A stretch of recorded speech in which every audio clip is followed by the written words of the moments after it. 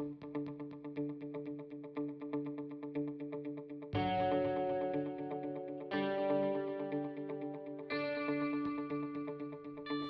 right, IB students, hope we're all keeping well. Wanted to talk to you today about ideas for your IA. Okay, over these summer months, a lot of time off. It's ideal time to be coming up with the perfect IA, ready to get started in September. So, there's basically two types of IAs I would recommend you do. A modelling IA or a statistics-based IA. If you're doing modelling IA, no, you're not walking down the catwalk. We're looking at using your knowledge of functions and particularly calculus to do model data. Okay, we'll talk more about that in a second. Statistics can be a real winner. Simply doing a statistical analysis on something that you really like or enjoy or that you're maybe passionate about. So, to give you some ideas of IAs that some of my students have done over the years, would be something like modelling GDP. A very good one from a few years ago, modelling GDP of South Korea, and then combining it with the GDP of North Korea and see what would happen if the two countries were to unify. What would happen? Really good personal engagement from the students.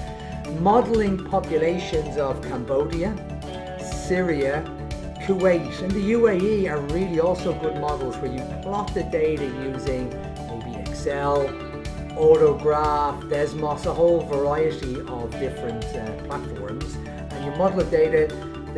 For example, on Excel, it will give you a function to try match your data, and you can do all sorts of calculus on it. Those countries are particularly good. We've had people model oil consumption of countries.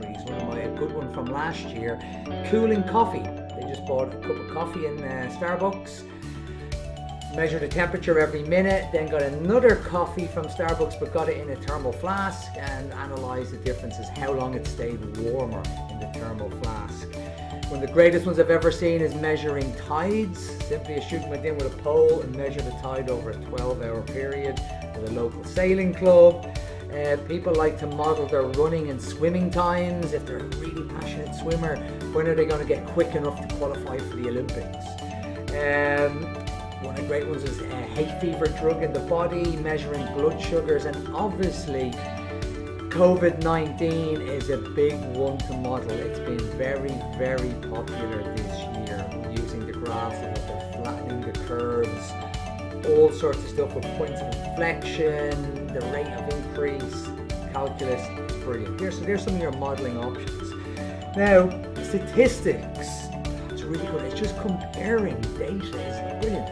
Comparing boys' heights versus girls' heights using box plots, computer frequency graphs, maybe histograms, trying to find out if heights are normally distributed in your year group, using normal distributions, the probability of you being one of the tallest people in the year group, all that sort of stuff. I've seen people comparing earnings from tennis players and golf players, their tournament earnings, trying to say, oh, should I go pro tennis, pro golfer, which pays the best?